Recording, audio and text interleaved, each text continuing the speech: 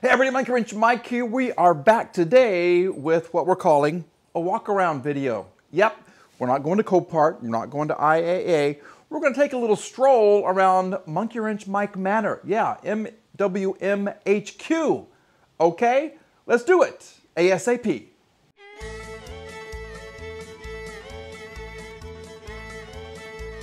Monkey Wrench Mike. Yay! I'm in the car. Ah! Yeah, you thought I was going to talk about this car, didn't you? Yeah. Well, we are. We're going to talk about Janice, the 1969 Mercedes 280 SE, which is haunted, and I'm going to tell you why there's a Bible on top of the car. There's literally a Bible on top of the car, and there's a good reason for that. But I also want to talk about a couple of other cars that I brought back into the operating part of Monkey Wrench Mike's HQ. Yep, we're going to tell you why the 560 SEC is back here and the mighty S63 AMG. This is where the heavy-duty work is done on my cars. Up front, I call it triage. In the front garage, that's where little bitty things get done. But when cars come back to the back, it's pretty serious. Let's jump in. And behold, the mighty 560 SEC and Lola showing off. How you doing, pretty girl? I gave her a little haircut. You can see her eyes now. She looks beautiful, doesn't she? Yes, she does. Okay, so the 560 SEC is back here where things are serious. Well, one, of course, what's going on? The battery was dead.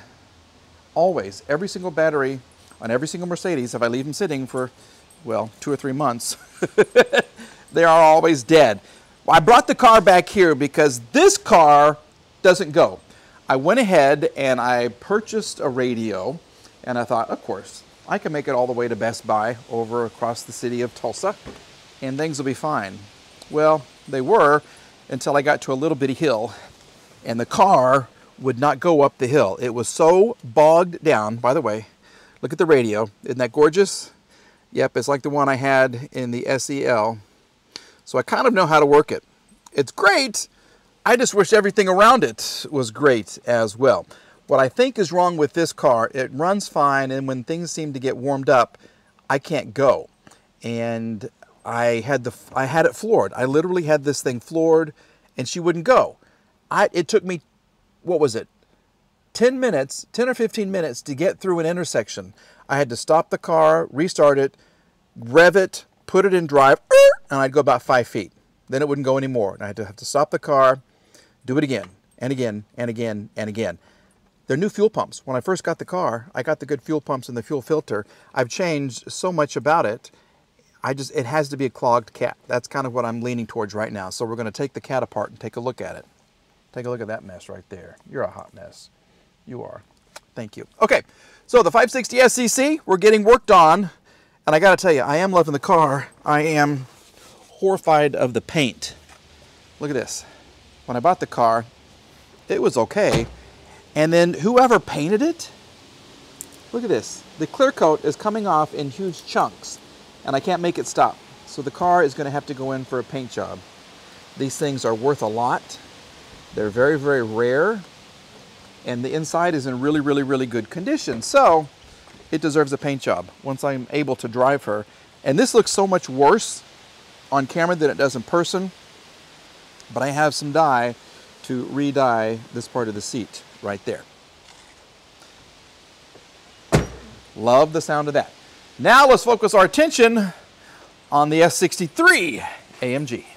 This right here is one of my favorite places to be. Take a look at this. Yeah, I love the interior of these. I love the way it drives. I love the power. And you can really tell that this car, I think, was $130-something thousand new. All right. Love, love, love the S63 AMG. Except we have a problem, Houston.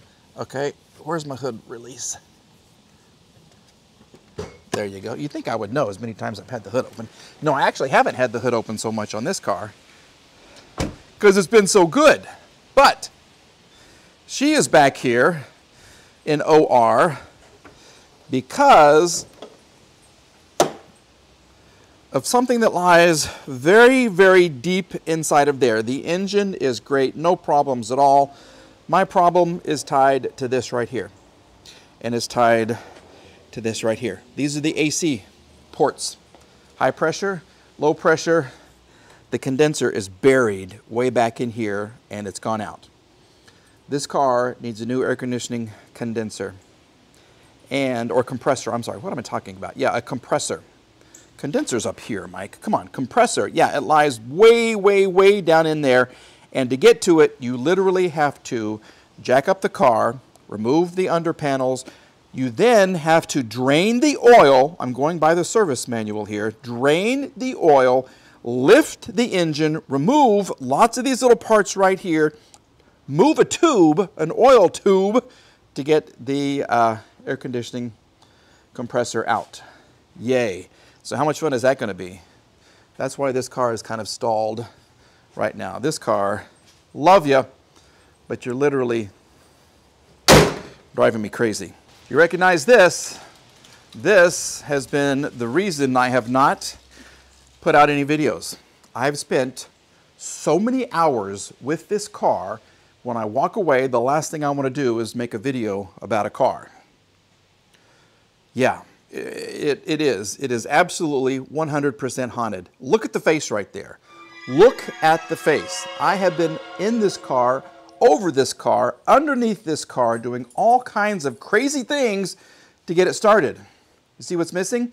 I haven't even released the video I'm taking this out yet, so that's coming. But I had to take out the entire fuel injection pump. Why? Well, it wasn't feeding anything. And look at it. Look at it sitting right here. I love it. It's a neat little engine. It's an engine within an engine, except it's driving me crazy. So we're still working on this. Basically, I am getting good flow from 2, 3, 4, 5, 6. One seems to kind of stick. When you turn this, there's a point, I don't want to knock this over, but when you turn this, there's a point where it gets a little bit difficult to move. Okay, let me see if I can do this. I'm sorry about the camera work. See, right there. Right there, it's a little bit. But if I keep moving it, see how they all move in and out? Okay, so we do have movement, but just at the top. When number one reaches the top, it gets a little bit hard to turn, and the camshaft, see how it kind of sticks? It sticks, but if I move it, it'll release. So let's do this, watch. And it pops right out. See how it popped? Yeah. So that's what you want. You want it to be able to do this the whole time. So I've been running all kinds of new fluids, very old school fluids on this car to try to clean it out. And I'm going to have a video on this coming out very, very soon. Now let's talk about why the Holy Bible is sitting on top of the car. Ah! Yep, here it is. The Bible has been sitting on top of this car, hoping to bring some good. Okay, if you know this car, you know the story, and I kind of laugh about it, but it is kind of terrifying. All right, now you just sit right there. Don't do anything yet. Let me get you a little pad. Okay, this car was owned by a guy in Clinton, Oklahoma, who passed away, and it went to his daughter, who passed away, so it went to her husband, who didn't want to die, and he sold it to me. Literally $500. I don't know why everybody is dying that owns this car. I haven't died yet. At least I don't think I have. But I've had the car for, I want to say, about 2 years. And now that I'm finally getting into it, there is something about this car that is just really kind of creepy. And I'm not a cusser. I really don't cuss a lot unless I'm under this car. And then something gets a hold of me and drives me crazy. So I thought I'd bring a little good into this situation. This is a Bible we've had for a long, long, long time. And I don't know religious views or whatever. But I have a passage marked right here. This is when Jesus cast out a demon. Listen, buddy. All right? It's time for you to go. So, anyway, let's read this very, very quickly. And there was in their synagogue a man with an unclean spirit, and he cried out, saying, "Let us alone. What have we done? It's hard to read. This isn't King James Version, but this is very, very, okay, anyway, saying, "Let us alone. What have we to do with thee, thou Jesus of Nazareth? Art thou come to destroy us? I know thee, who thou art, the Holy One of God." And here we go. And Jesus rebuked him, saying, hold thy peace and come out of him. Come out of my car, all right? Come on. And when the unclean spirit had torn him and cried with a loud voice, he came out of him. And they were all amazed. Boom. I'm going to leave it open. I'm going to leave it open, all right? All of the goodness, go in there and you just be gone, all right? I can't. I was going to hire an exorcist, yeah, anyway. If I clean this,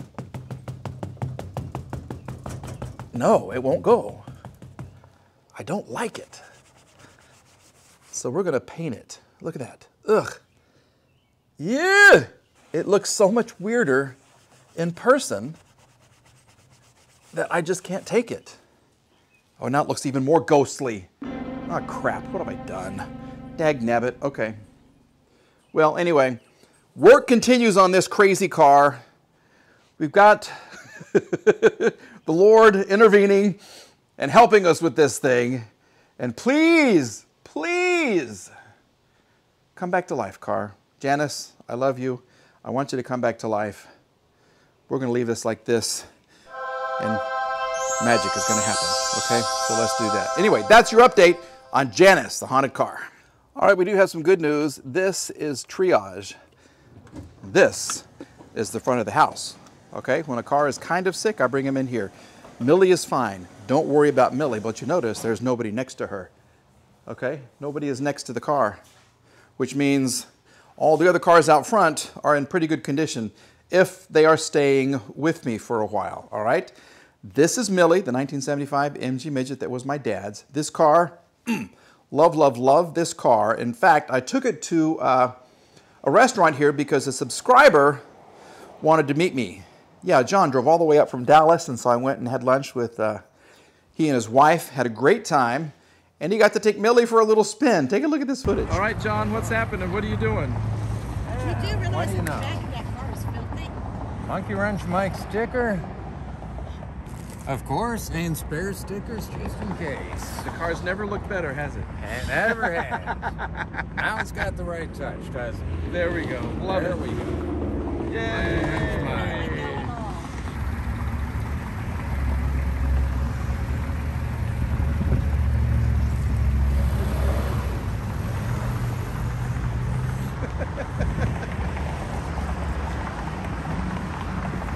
Every time I get gas, somebody comes up and talks about the car.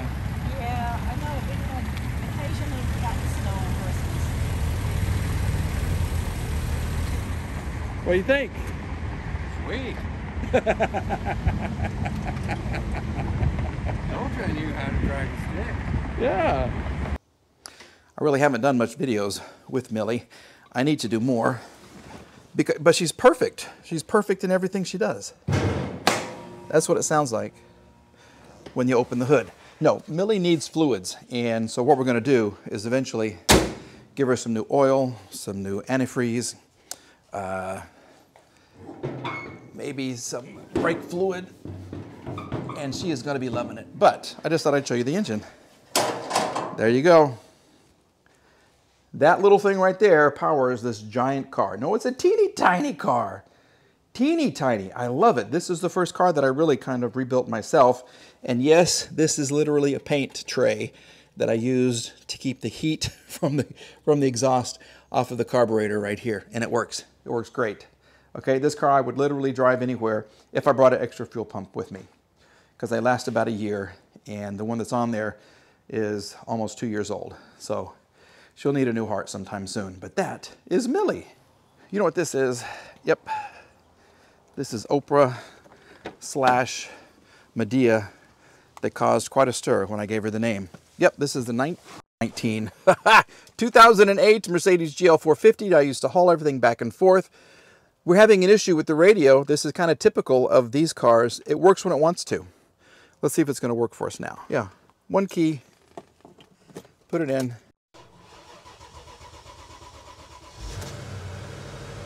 Sounds like Mike's going to need another battery. Yay, Mike. Okay, so do we have sound?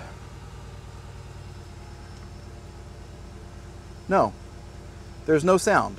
Okay, on the batteries, on the W164 and the 163, the ML and the GL, after a while they just quit working, and they play when they want to. Everything looks fine, but there's no sound coming out of the speakers. And I'll be driving down the road, and all of a sudden, wow, it comes on so loud. It's a problem with the radio, and according to Mercedes, you have to replace the radio. But I am now working with a radio manufacturer. I just sent them the dimensions and everything, and they're going to send me a new radio with a fancy screen and all this kind of stuff. So there is some good news, and we're going to install this radio and give it a complete review very, very soon, because I got to have my tune. This is my favorite car. Yeah, I got to tell you, I can't explain how much I love driving this car. 1997 S500. This is a big one.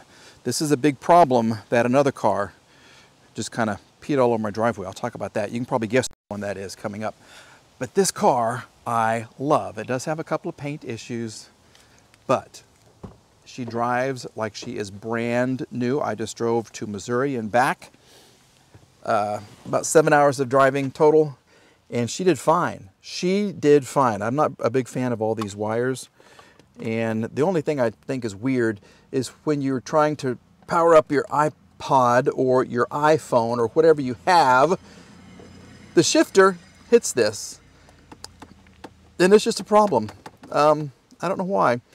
I'm thinking about actually drilling a hole right here and putting in a charging port, which would be cool. Then I could leave this thing unplugged, because this looks so much better than what you just saw. Yeah, get rid of the wires, Mike.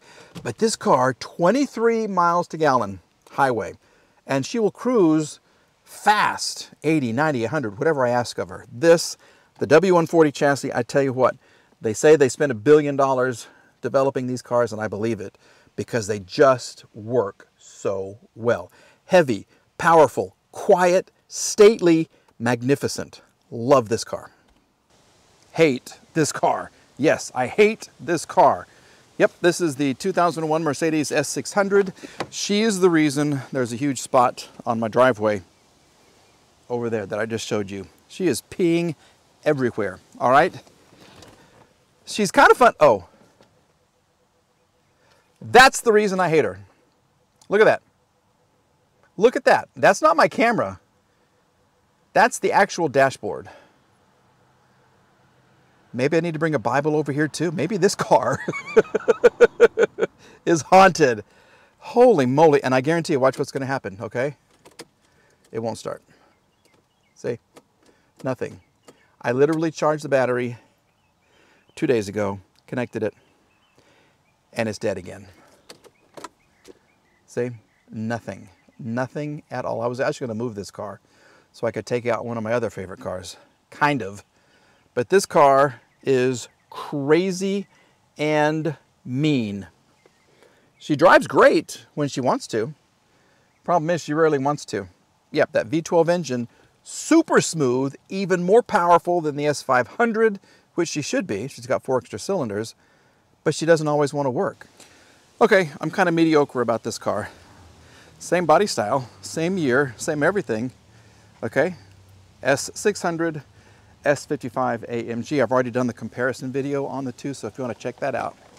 It's pretty cool. They're not what they used to be, but they're not, well, one of them isn't trash. The other one is, and you know which one is which. Okay, this is a nice place to be. I really enjoy this car, and she drives fine. Her battery stays charged as opposed to the S600, and I love the smell. I don't know what's in here, but it really, really, really smells good. As far as issues, none. None at all.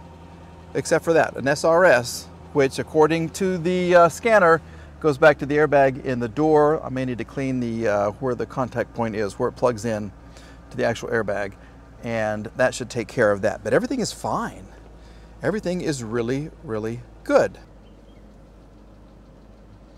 All right, there you go. That is a walk around for Monkey Wrench Mike at Casa de Moulet, House of Mullet. That's what I used to call this place. Triage in the front, the OR is in the back. As far as what's going to happen with these cars, well, some are keepers and some are goers. That's a goer. Yeah, she's a grower. She's a goer. not a grower. I don't like that reference. Anyway, she is going away, which, you know, I've had several people contact me about the S600, and I gave them a price, and then I don't ever hear from them again. And the price isn't that high. I think I said like $3,000 for it, which is about what I have into the thing. But it does need the power steering rack replaced. Or if you can fix the leak, then you'll be fine with it, because that's the fluid that dripped all over my driveway on the other side right there. Power steering fluid just bleh. She just kind of peed everywhere. Okay, so that car's going. The S55, this one I believe is going to go. I may put this up on Facebook Marketplace and see if anybody locally wants her, and then if not, we'll send her to auction as well. S600 is going to go to the auction because I don't want to mess with that. Randy's going to help me with that. So Randy, thank you very much. I appreciate your help with that. S55, if you're interested, here's an email address, monkeywrenchmike123@gmail.com. This car will go anywhere, but it does have that ABC system, which is kind of iffy sometimes, but low mileage, good engine, the springs replaced. Remember those videos? Yep. Tires are good. She drives good. Radio, air conditioning is really cold.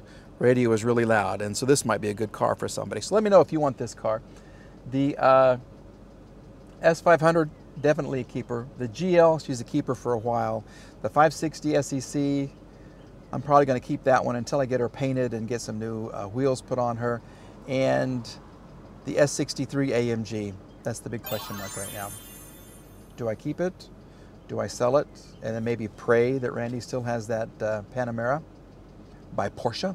I don't know. We'll see what happens with that. And as for Janice, I don't know. I need help. Can you help me, please? Yeah, the Bible's still there on the engine. All right, we need the demons out, and we need the good stuff in there. We're going to see what happens with Janice. Who knows? All right, folks. Just a quick little update video. I'm sorry it's taken me so long to put something else out. It was really fun having my sister and Lori here last weekend for our live. That was really cool. But I've been spending so much time trying to decipher and decide what is wrong with Janice. That's where all my time goes. And then I don't want to work on other cars. I get so mad. But I think I'm getting close. We'll see what happens when we put that the fuel injection pump back on. We'll see what happens, okay? Thank you for liking. Please subscribe if you haven't already. I'm inching ever so closely to 30,000 subs, and I think that would be a very momentous day when that happens. All right, folks? We have all kinds of stickers. You can send me an email. You can cash at BensGuy99. Costs $3. I'll send those out. I probably just sent out 60. Mike opened his mouth during the live and said, if you send me an email, I'll send you a free sticker. I have stickers going out all over the world, probably 60, maybe even 70 of those things. Time to charge, okay? So if you can send me $3, I'll send you a sticker. Include your address, all right, when you do the Cash App thing. If you don't have Cash App, whatever, I'll work with you. Send me an email, and I've already given you that address. Also, all kinds of Monkey Wrench Mike merchandise that is below the video right here, so please check that out, okay? Have a great day, everybody. Thanks for watching. Bye.